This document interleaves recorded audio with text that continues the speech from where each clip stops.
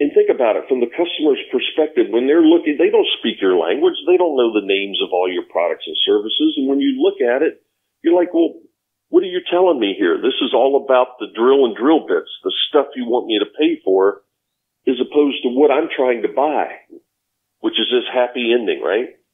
The outcome. So you start with your value prop. This is the Sales Babble Podcast, episode 285, How to Pitch a Compelling Proposal, an interview with Steve Thompson.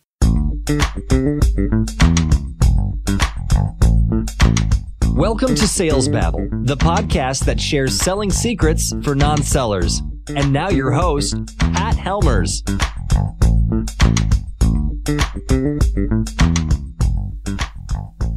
Hello, sales babblers. This is your host, Pat Helmers, and this is the podcast that shares selling secrets for non-sellers. And today I want to talk about the process of responding to RFPs. Those are requests for proposals.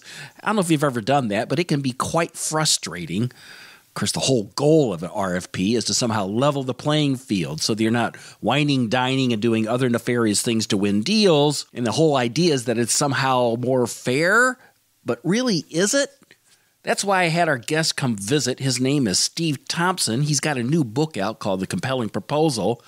And Steve believes the best way to respond to an RFP is to not respond to the RFP. In fact, what he does is he gives us, in this episode, a formal template for a letter that you can send them. And then, once they read that letter, they ask to meet with you. He's also got his 7-slide pitch deck. This is really terrific advice. So with no further ado, let's get to it. Welcome, Steve. Are you ready to babble? Yes, I am. Steve, I'm really excited to have you here on the podcast. Last fall, I was working with a client, and we actually did a proposal, an RFP for a company, and that's your expertise, right? I got the right guy here, right? Yes, I am the right guy. That is one of the areas that I do specialize in. You're the author of the book, The Compelling Proposal, Make It Easy for the Customer to Buy from You, right? Yep. Well, anyway, that was a very stressful task for us to do because RFPs are a lot of work. There's a lot of upside if you win it. But the likelihood of you win it, you're not really talking to people. They just kind of throw you questions. You can't really chat with them sometimes. You're not certain what to give them. And I thought, I'm not the only sales guy out there who's probably struggled with this. And that's why I thought I'd have you on the podcast. Well, it's interesting you bring up the topic of RFPs because just for your audience, about half of my business, all right, is I consult on the buying side with some of the largest companies in the world, helping them position, negotiate, and close critical deals with key suppliers. And I am not a proponent of RFPs. Maybe we should define that for the listeners. Yeah, a request for proposal, which is a formal document that's sent out to a list of approved vendors. And you are asked to respond, and typically, as you pointed out, the RFP is going to dictate what you get to talk about, how you get to talk about it. I started my sales career on the government side, and the RFPs there would tell us, that it had to be single space, 10 point, or double space, 10 point, single sided, recycled paper. Yep. All this stuff, right? Yep. Well, here's the problem with an RFP. In all of my years of working on the buying or the selling side, I have never read an RFP that told me what the customer was really trying to accomplish, meaning the outcomes they wanted to achieve. In essence, what it gives you is a list of specifications. So it gives you the answer, but you don't know what the question is. Yes. And that's why it's so hard to respond. Now, the basic theory on their side is that, this, levels the playing field. We're comparing apples to apples, and that's nonsense. Look, when these buying organizations bring me in to help them supposedly negotiate better deals, in reality, I spend probably 75% of my time trying to help them figure out, guys, what do you really want to accomplish? Okay. If you buy the perfect solution, mix of products, services, et cetera, implement it 6 months, a year from now, what's different than it is today? What is it we're really trying to accomplish? And you'd be amazed at how often when they dig into that, what they've got in the RFP is not going to get them there. Right. And, you know, look, it's an incredibly painful process. Unbelievably to painful. Construct them. Okay. Yeah, no, look, if you've ever written an RFP or been involved in a team that does so, I mean, it's as much fun as having hot tar poured up your nose, right? This is the proverbial camel because it's being designed by committee and everybody's putting their fingerprints on it. And sometimes this takes months and months, okay? And by the time it gets near the end, the people in charge of it really don't care. They just want this thing to go out the door. You know, they've had it. And there you go. That's what's happening behind the scenes with RFPs. I really, working with my buying clients, tell them I think it's a big waste of time. But there's a lot of people, you know, whose jobs are invested in that particular process. The truth of the matter is, if you're dealing with clients that are going to insist on RFPs, you're going to win or lose the business before the RFP comes out. Ah. Tell me more about that. What do you mean by that? Well, for instance, if you've been selling to them, helping them shape their vision of what the outcomes are they're trying to achieve, and then help them understand what are going to be the critical elements of a deal that will help them achieve those outcomes, many times they're going to ask you to help participate in writing the specs. And of course, when you do so, you're going to write the specs so that they're in your favor. And particularly as I said, I started my sales career on the government side. The deal was won or lost before the RFP. You know, the people in the government agencies, just like within any company, they know who they want to win. And so they're going to, you know, they're going to check the box because their company requires an RFP. They require, you know, at least 3 qualified bidders. They're going to check that box. But they already know who they want to win, and they're going to write the RFP accordingly. Which always got me, because I always felt like the odds were stacked against me from the get-go. Yes, absolutely. And look, I was VP of Sales worldwide at Westinghouse, and I had a standing rule at that time, and that is if we received an RFP, what I called over the transom, meaning it was one that we didn't know about, okay, we didn't participate in writing, then my standing order was we would never respond. And here's the reason why, Pat. We'd run the numbers, and our win rates on responding to RFPs was about 5%. 1 out of 20. Okay? I think those numbers are about right. Yeah. No, and by the way, I found them pretty universal across my client base over the last 20 years.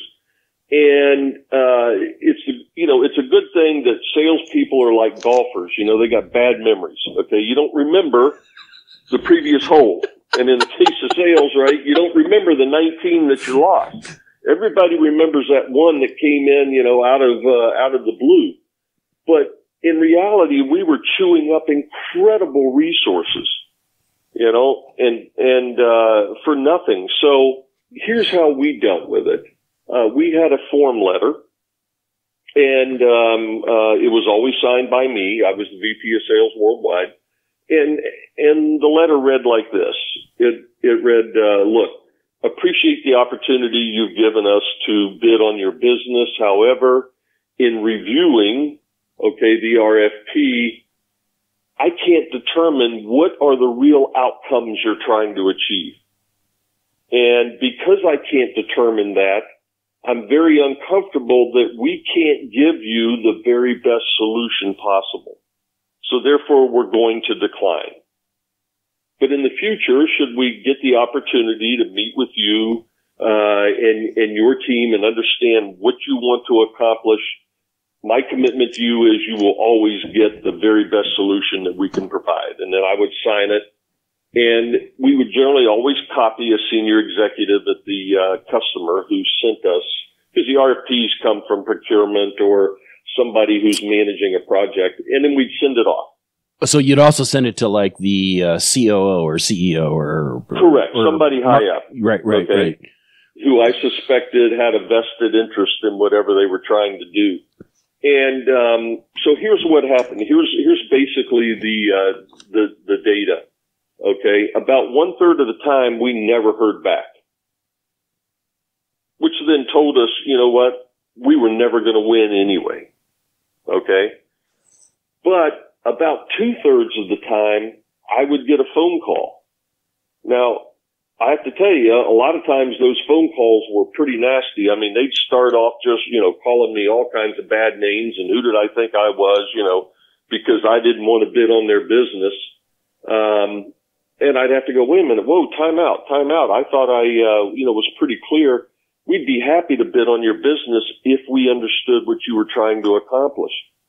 And if it was a senior executive, they'd say, well, my God, we sent you an RFP that's 2 inches thick. And I go, yeah, you did. And we read it.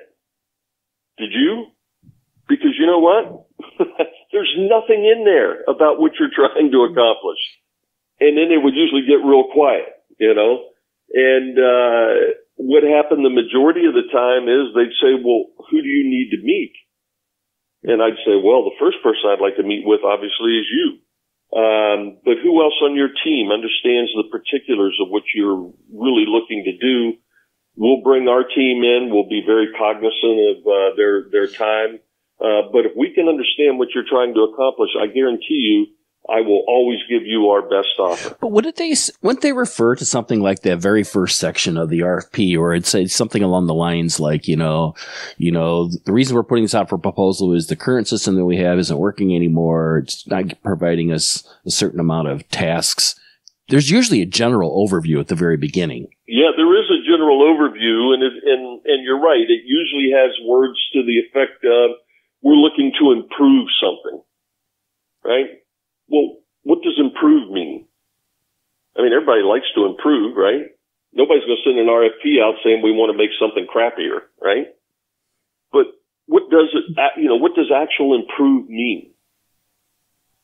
And, without those insights, again, the RFP is more about, look, let me give you an analogy here, okay?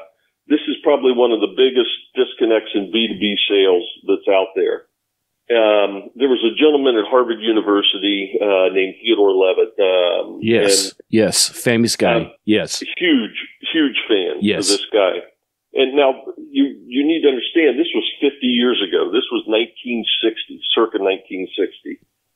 And what he said was, people don't buy a 1/4-inch drill. They buy a 1/4-inch hole. And his point was, people pay for the drill and drill bits, but what they're buying is the outcomes, the holes, right? And let's say you walk into let's pick an Ace Hardware, right? With the friendly face and the helpful hardware man. And let's say you come in and I'm working there and you say, Steve, I'd like to buy a drill. Well, the first thing I'm probably going to ask you, Pat, is, well, what kind of materials do you want to drill holes in? You say, well, I don't know, wood, steel, concrete. And then I'd probably recommend a drill that has a certain power because some of those materials are very hard. Certainly I'm going to recommend different drill bits for you because you need different bits for different materials. And then I might ask you, well, Pat, where do you want to be able to drill holes? And you might say, well, Steve, I'd like to be able to drill them anywhere, anytime. In which case I would recommend then a cordless drill, right, with a battery pack. And then I might ask you, well, how many holes do you think you might drill in a day? And you'd say, well, I don't know, Steve. Some days I'd probably like to drill a whole lot of holes. And I'd say, well, then I'm probably going to recommend that you also buy a backup battery and a charger. So as you run the battery down, you can switch it out, put the old one on charge, and you can keep on going. Notice that whole cadence, and it was a very natural cadence. Right. All the questions I asked you were about the outcomes, the holes. before I talked about the drill and drill bits. But so many B2B sellers do it completely backwards, right? They start off with the drill and drill bits, and sometimes they never even get to asking about the holes. So, anyway, this whole thing of RFPs, I think it's crazy. Okay? I think it's an incredible waste of time because at the end of the day, customers are not in the business of buying. They're in the business of their business. And, you know, hiding behind some archaic process like an RFP, and saying this is how we do it. Well, that's all well and good, but you know, this is 2019 and business does move quickly. Things change. And it took you 6 months to write the RFP. I guarantee you that there are things that have changed on the customer side that make at least some portions of what's in that RFP obsolete. So a third of the people never listened, never responded back to you. 2/3 got back to you somehow. Some chewed you out. Yep. Then what kind of numbers are we seeing? Well, then what I saw out of that 2/3 is about half the time they would ask us to come meet with them and understand what they were really trying to accomplish, and then we provide a proposal. And our win rates on those were about 80%. Really? Wow. Because we were changing the game. Okay? And by the way, the proposal that we gave back to them didn't follow the format of the RFP. Okay? It was what my book is about, a compelling proposal, one that makes it easy for them to make a decision. So, but doesn't again, everybody's got to run their business their way, but those were the numbers we saw. But doesn't that mess up government? Because they really do have to go through an RFP process. Yes, they do. And the way we'd handled it on the government side is we had to send in a response that conformed to the RFP because they had to check that box. But then you were happy to work on it because you knew you had actually been talking with them, and that you had a relationship with them, and you had a better understanding.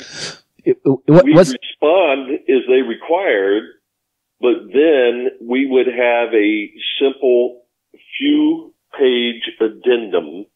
And by the way, based on what we know is important to you today, here is a second offer to you. And you'd be amazed at how much business we won on that second handful of pages. I'm not getting this. Could you say that again? Okay, well, look, in the government, if you do not respond to their RFP as they require, in the format with all the specific sections and everything, you're not going to be considered. You'll be disqualified, okay?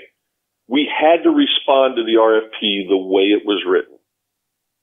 However, because we got to meet with the customer and we understood what their real problems were today, and the RFP wasn't addressing it, we'd send that response in, but we would attach a 2 or 3 page addendum. Gotcha.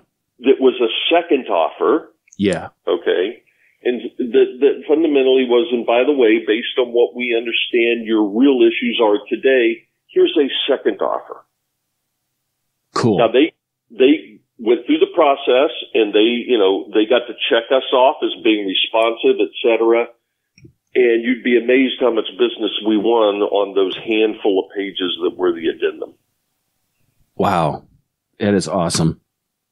That's awesome. I just wanted to break in here for a moment to share a story about how when I was a kid, I always wanted to be an engineer. When I went to college, that's what I studied. My degrees are in computer science, and I went to work for Bell Laboratories, and I did engineering kind of stuff. I actually earned a couple inventions with a couple other guys, and it was a lot of fun. But then one day I came to this realization that many of the projects that I was working on was getting canceled, and I didn't understand why. As I got closer and closer to the customer, it became clear that we were not selling them what they needed. And that's how I got into sales. I remember the second customer that I had, though. It was a lady, and I had been calling her 7-8 times, and I was trying to get her to close. I was trying to get her to buy. And she said to me, "Under no uncertain terms do you ever call me again." And she hung up on me. An email came in like 2 days later and said, "I'm really interested in your product, but I never want to hear from that Pat Helmers guy." It was a terrible situation. I was being a pushy sales guy, and it was extremely uncomfortable. That's why I wrote the Selling with Confidence online self-paced course. This course is designed in the same style of the Sales Babble podcast that you're used to listening to. It's got videos and handouts and PowerPoints and things like that, and it talks about all things like cold calling, lead generation, prospecting, presentations, closing, and LinkedIn. It also comes with 2 half-hour sessions of consulting with me. Step up your sales skills today. Go to salesbabble.com and you will see the class. Start selling with confidence today. Maybe you could walk through, what are some of the components of a compelling proposal? Well, a couple of things about the compelling proposal. I do a lot of work with selling organizations, and I ask them, guys, what's the purpose of your proposal? And when I ask these groups of salespeople and sales managers, they look at me like I'm from Mars, right? Like I got 3 eyes in my head, right? They go, what do you mean, what's the purpose? We get to that point in the sales cycle and we give them a proposal, and that hopefully helps us win the business. And I go, okay, so your expectation is it's going to help you win the business. I go, have you ever read one of your proposals? And then it gets real quiet. And I always have an example that I pull up, right? And so here's the way supplier proposals go today. They either run the gamut from a 2-page, what I'll call quote, which is a listing of indecipherable acronyms, products, services, SKUs with pricing and volume. That's a quote. The other end of the spectrum is a young novel, right? And that novel is not about the customer, it's about the supplier. It's all of our products and services and the offices we have worldwide and the companies we've recently acquired and the awards we've won. And by the way, if we're in the technology arena, we're Gartner upper right quadrant. And by the way, every one of the suppliers is number 1 in their field. Now, I don't know how the math works, but they've all got great marketing departments. When I work with buying organizations, for years, they would pay me to evaluate supplier proposals, and I came to hate that job. And in fact, I've been increasing my rates for doing that every year, and I'm going to keep increasing them until they stop asking. Because it's truly a waste of time. I can already tell them that proposal is all about the supplier. Every sales rep has their favorite format, and when they get to that point in a new sales cycle, they'll pull that file out, dust it off. Hopefully they'll go in and do a search and replace and put the new customer name in there, make a few changes on, volumes and configurations of products and services and send it off. But that's about the attention that it gets. And my point with the compelling proposal is you're not making it easier to choose you. In fact, every one of your competitors is doing the exact same thing. And so therefore, salespeople tell me in the B2B space, selling is getting so much harder. There's so many more buying influencers on the customer side. And I agree with all of that. But here's the problem. Those people on the customer side are not aligned. They've all got their own agendas, and yet we're only going to do one deal with them. So, what they don't realize and what I try to drive home is you think selling's becoming harder. Buying on the B2B side is getting even more challenging. Yes. Okay. And we're going to win the business if we just make it easy for them to feel that they're making an informed decision. So, sorry for my little diatribe there, but now let me give you the components of a compelling proposal. And my favorite format is just 7 slides. And the reason that I like that format is I want to be with them having a dialogue, not a presentation. So let me run through it. Slide number 1 is your value proposition. What is it you're going to help them achieve? I can't tell you how many supplier proposals where the cover page or the cover slide is an indecipherable list of acronyms separated by commas, okay? And think about it from the customer's perspective. When they're looking, they don't speak your language. They don't know the names of all your products and services. And when you look at it, you're like, well, what are you telling me here? This is all about the drill and drill bits, the stuff you want me to pay for, as opposed to what I'm trying to buy, which is this happy ending, right? The outcome. So you start with your value prop. Slide number 2. You list the specific outcomes that you believe are important to them, that you've gathered through the sales cycle.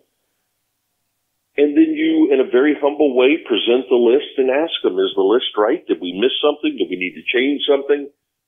And what are you doing right off the gate, or right out of the gate is you are getting the customer, to realize you're focused on what they're trying to accomplish, the holes. Okay? And that changes the dynamics here. And they start feeling more comfortable, because what makes a customer trust you? Not what you know about yourself, but rather what you know about them. And that's what we're reinforcing there. Then the third slide, and this is one of the, particularly in today's B2B sales, when it's complex solutions and things, it's one of the biggest steps I see missed. And this is where you've now got to take those customer outcomes and you got to map them to the key components of your offer, meaning the key products and services, so that they can clearly see what you're putting in your offer directly, okay, impacts the outcomes they're trying to achieve.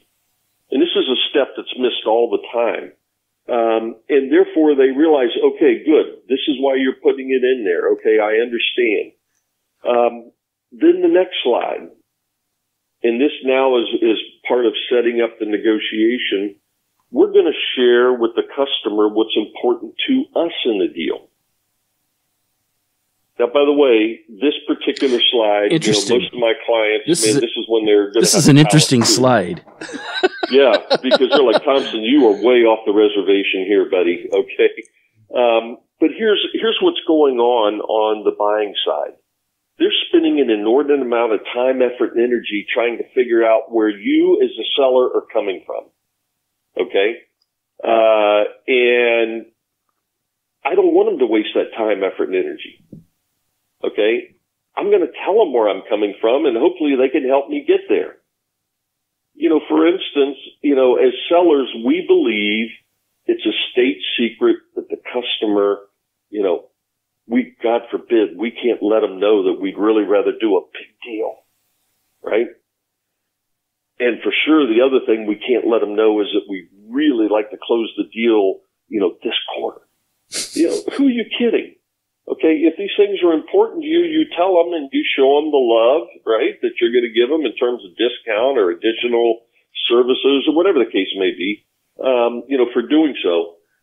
But the fact is, the deal's got to work for both parties, and this is where you are letting them know what's going to be important to you in a deal. That one slide, the transparency that's around it, for your listeners, if they ever try this, you're going to be stunned by the response of your customers. Interesting. It's a good slide. What's next? Yep. What's next? Okay, so the next slide is past value delivered. And this is where most salespeople put up what I call the NASCAR slide. The NASCAR slide, yep. Oh, yeah, man. It's got logos all over it, right? Well, the problem is your competition has a NASCAR slide with logos all over it. And it doesn't help the customer make a decision. Rather, I want you to put just a handful, 2, 3 examples of other customers who were in a similar situation or trying to solve similar problems or achieve similar outcomes, and tell them, here's what we delivered for them. That's much more relevant. And that goes to credibility. Okay, because you are credible with a customer when you've been there and done that. Now let me get to I guess it'd be the 6th slide. And this is really the heart of this particular approach. I'm going to put forth, Pat, that I don't care how good you are at selling in the B2B space, you are never going to have perfect information. And the reason you're never going to have perfect information is you're getting it from an imperfect customer. And as I said, as the deals get more complex and there are more buying influencers, they're all not aligned. And what all this leads to is a tremendous amount of uncertainty. And yet we've got to sell into that particular environment. And so what we do in the next slide is we tee up what I call multiple acceptable options. These are generally three options.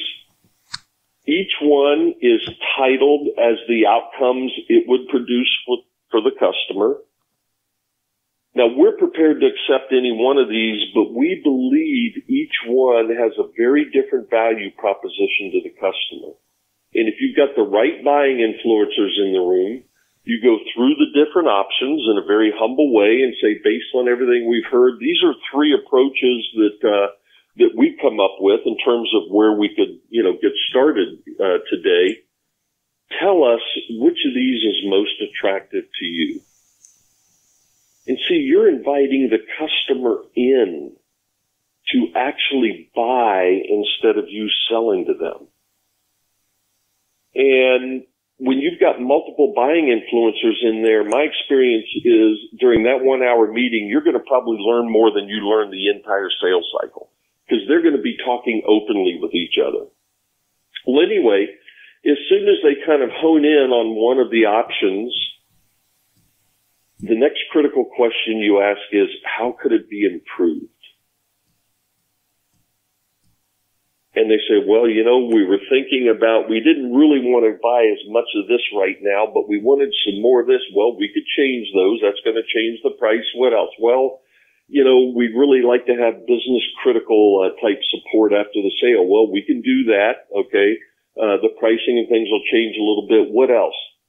What's happening here is you're inviting the customer in to construct their deal, not your deal. And when it becomes their deal, by the way, the negotiation basically just happened right here and now. It just didn't feel that way. But when it becomes the customer's deal, you want to see sales cycles compress. They own it. They can sell it internally. They can knock down those internal hurdles. They want this deal to get signed so that they can start achieving those outcomes as quickly as possible. And so that's kind of the heart of this approach. It's a very humble approach, and it's one that's managing uncertainty because you don't have all the answers. It's allowing the customer to buy. It's inviting them in to help construct the best deal for them at that point in time. And when you take this approach, I guarantee you conversion rates are going to go through the roof. Sales cycles are going to compress dramatically. And by the way, the last slide is simply, slide number 7 is a rewording of the second slide, the things that were important to them, the outcomes. And it's the old adage of tell them what you're going to tell them what you told them. I've had clients who've used this approach, Pat, on deals of $20K. I've had clients who've used this approach on deals well north of $1 billion. That's with a B. The decision was made with 7 simple slides. As you were walking through the slides, actually, as I mentioned at the top of the show, I got the book in your hand, and you have examples of the slides right in this book. Yes, I do. I can buy this on Amazon? Yes, you can buy it on Amazon. It's the compelling proposal. There's Kindle version as well as paperback. And how can people find you online, Steve? Okay, they can find me at our website is www.valuelifecycle, that's one word, .com. And they can also reach out to me on LinkedIn. I'll be happy to connect. I do lots of postings and blogs on topics that I dive in deeper than I did in the book or certainly on this podcast. This is a solid solution for this problem. I love this, Steve. You've done some really great work here, and it's been really great having you on the podcast. Well, Pat, I really appreciate the opportunity. Hey, folks, I know this episode went a little long, but there was so much great information that Steve wanted to share, I couldn't stop. And I hope you found a lot of value in this. I certainly did. To connect with Steve and to find links that we mentioned during the interview, you can find him in the show notes at www.salesbabble.com/285. And if you got any questions or comments, don't hesitate to reach out. If you're at the website, click the Babble Me button, and that will connect direct. And if you could go onto your favorite podcast app and leave a 5-star review for us, I'd really appreciate it. This week, David Reed reached out to me on LinkedIn. He says, quote, "I like that you get right into the details and keep the subject matter relevant and useful. Good energy, no BS." Isn't that awesome? Word of mouth is the best way that podcasts grow. If you could share this episode with your friends, I would deeply appreciate it. Hey, that's all I got for this week. Until next week, take care and have a highly successful and profitable selling day.